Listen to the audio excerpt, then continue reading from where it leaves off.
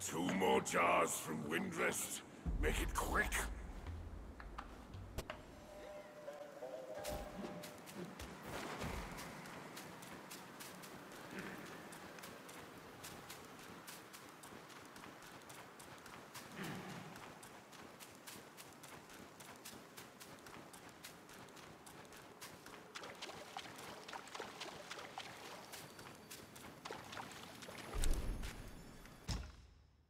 Rarest stuff to seize, guaranteed to please.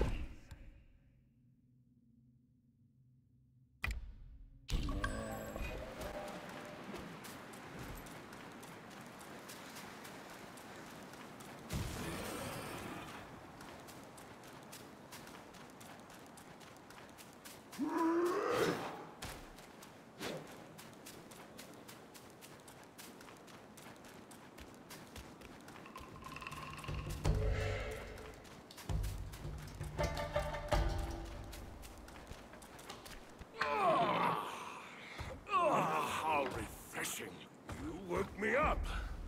Thanks.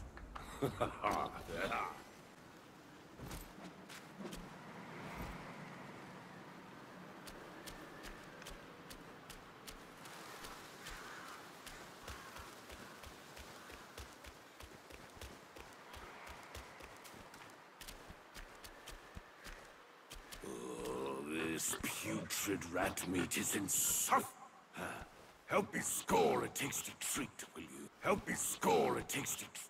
I've been craving a taste of that juicy jade lotus. Can you find me?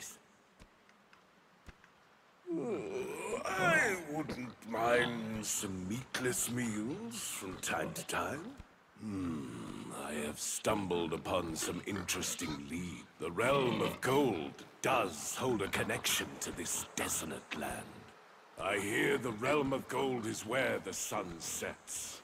There, they held rats above all. And somehow, before we knew it, the realm was gone. Quite odd, that is.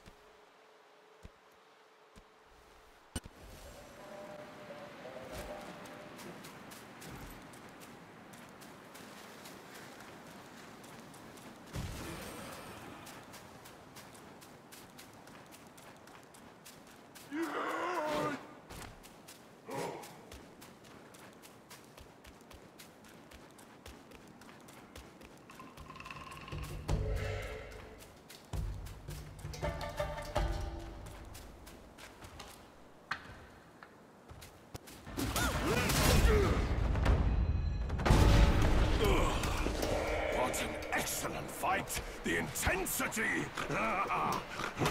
This is good. You and I should explore that realm together.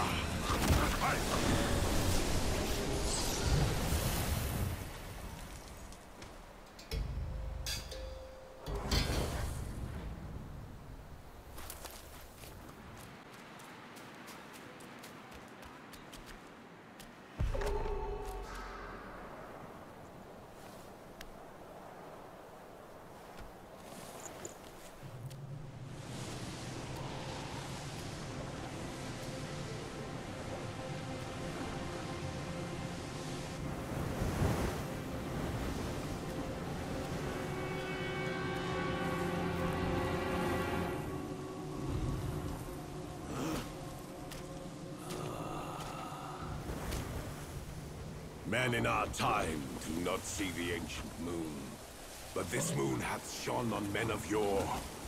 Behold! Be it the realm of sunset or the realm of gold, it's but an echo of the past. Legends speak of an ancient, colossal beetle in these sands. Whilst deep in slumber, it lay hidden beneath the earth's embrace.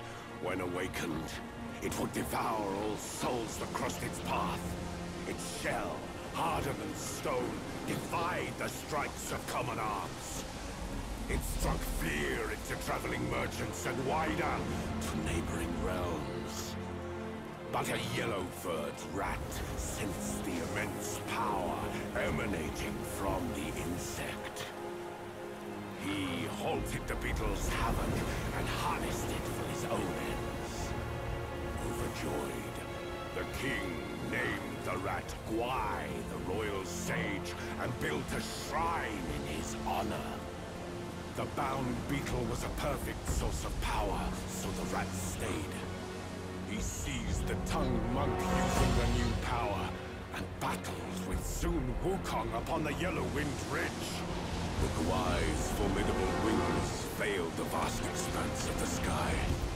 Were it not for Bodhisattva Linji, Tongue Monk's quest for the scriptures would have failed. Yet, stripped of the rat's protection, the kingdom was plunged into a state of ruin. The once lush Yellow-Wind Ridge now lies a desolate wasteland.